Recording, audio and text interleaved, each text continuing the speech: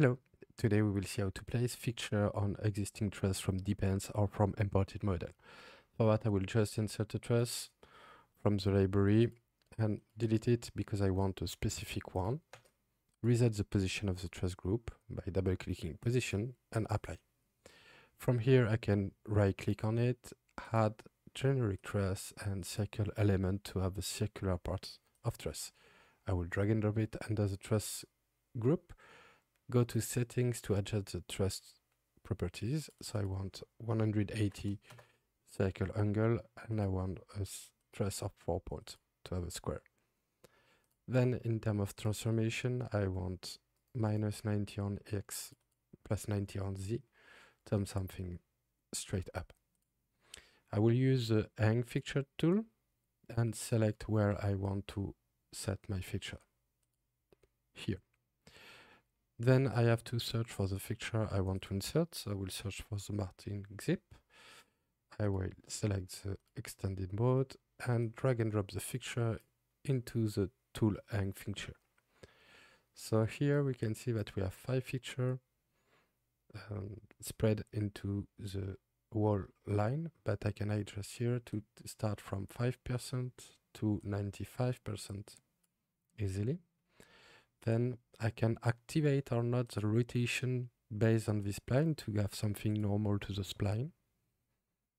So without activating it, I have the fixture straight up, and then I can rotate them on the axis I want. So here to have a head down, or if I want, I can have to face directly us.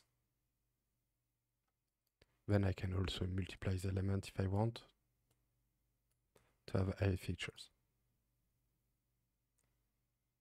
Great. So I have directly inserted 8 fixtures normal to the spline, but without any rotation of the fixture. Let's try with a spline. So I will delete all of that. I don't need it anymore. And here I will go to CAD view, switch to front mode. I will insert a circle, click on draw a circle spline. Here I can maintain shift to have something square. Okay, I will reset its position to have it on 0. On its settings I will adjust the look I want. So here minimum angle will be -90 degree to +90 degree to have only half of the circle. I will increase the count of points to have better alignment, and I want it to 5 meters. Sorry, 5 meters, like that.